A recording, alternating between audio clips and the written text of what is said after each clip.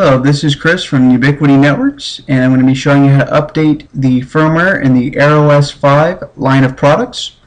The airOS 5 line includes the AirRouter, Power APN, and airMAX ISP solutions, better known as the M series. For this demonstration, I'm going to be showing you how to do this with a Power APN, but this will apply to the other products. Start by pulling up your web browser and going to www.ubnt.com. From here, go ahead and go to Support, then click on Downloads, and then Firmware and SDK.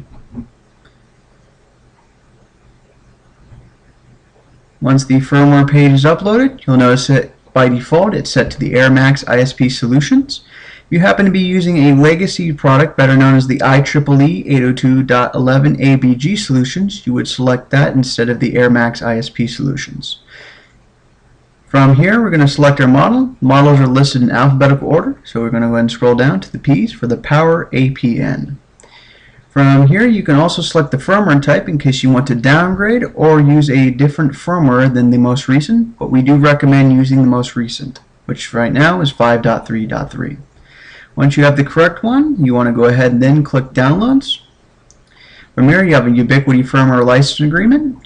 Go ahead and scroll down and then click I agree to download the file. You're going to go ahead and want to save the file since you're going to access it later.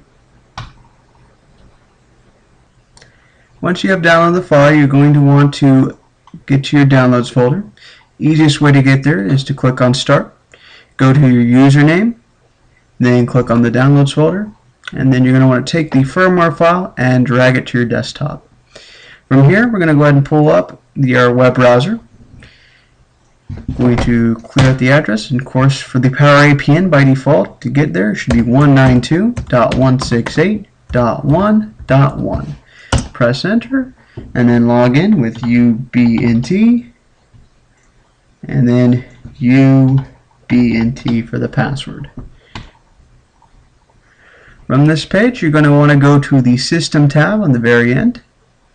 Then you're going to go to the Update button here on the bottom left-hand corner, and then we're going to browse for the file, which is of course on our desktop right here, and then we're going to go ahead and click Upload.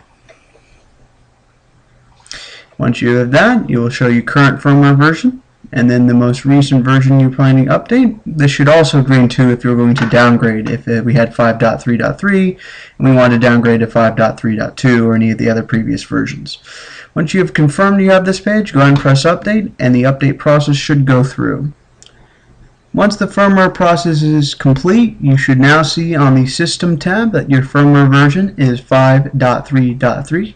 Alternatively, you can also pull this up on the main tab, as you'll see the version right here references your firmware.